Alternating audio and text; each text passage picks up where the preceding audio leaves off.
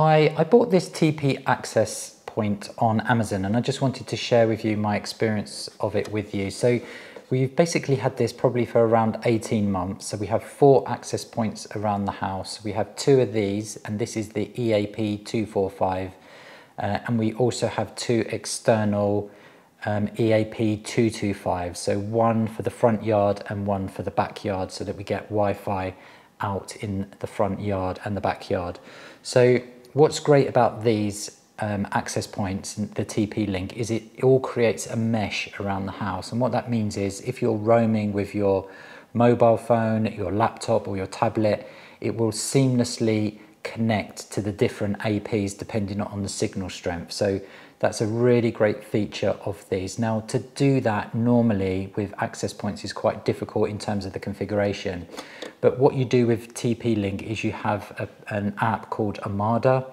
You add in your access points, and then that just simply takes care of the whole mesh configuration and the redundancy as well. So it's really simple to set up. So as I say, these can be mounted either on the ceiling or on the wall, which is absolutely fine. It comes with a mounting bracket.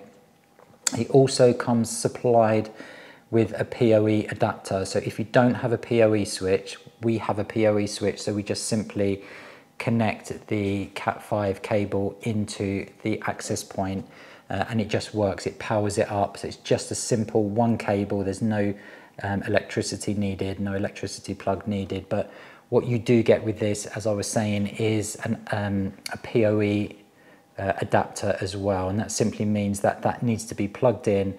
You plug in from your router into the device, and then from the device into the AP, and that then powers it with power and with data as well. So it does come supplied with everything, and yeah. So this is in terms of PoE, it has both standards as well, which is great. So it has the 802.3 standard, and it also has the passive PoE as well. So there's no issues.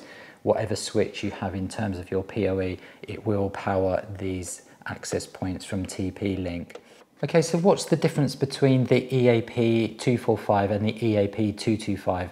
Well, to be honest, there's really not a lot in it. So if you're looking for a more budget-friendly AP, then go for the 225.